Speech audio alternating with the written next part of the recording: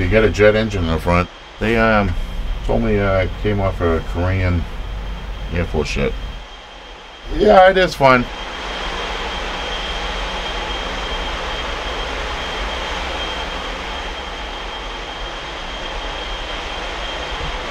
And once you get warmed up and it starts blowing the snow, you put it up to 90%. When I get it up to 90%, it's like 2,000 degrees. All right, that's the exhaust temperature coming out.